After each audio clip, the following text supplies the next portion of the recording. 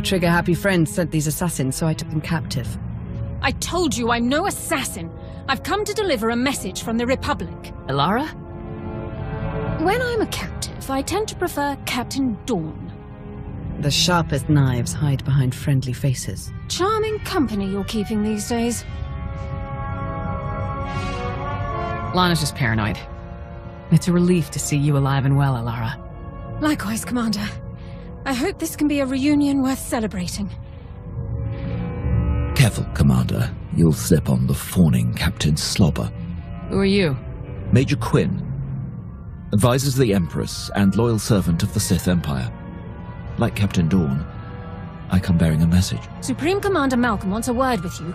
In private. Empress Asina requests the same. But unlike Malcolm, she's open to a group conference. Get your leaders on the line. Both of them. It's about time we sort out this mess. Right away. I've just reviewed your bioscan. You're very fortunate to have survived nerve damage this severe. We'll give you two a moment alone. Until next time, Commander.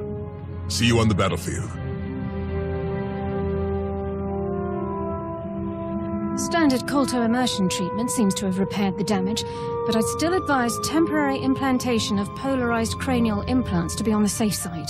Sounds complicated. Any rules or regs I should be aware of before you start operating? You're well beyond the reach of Republic regulations. We searched for you. Endlessly. I'm sure Jorgen filled you in on the political particulars, but my role as Havoc Commander didn't survive the experience.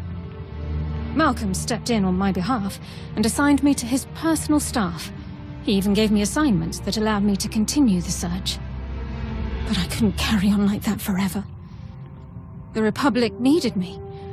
I still hoped you'd return, but I never imagined it would be quite like this.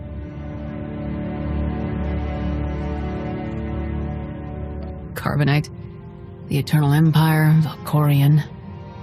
The recruitment officer definitely left a few things out. In any case, it's good to have you back on the Republic's side.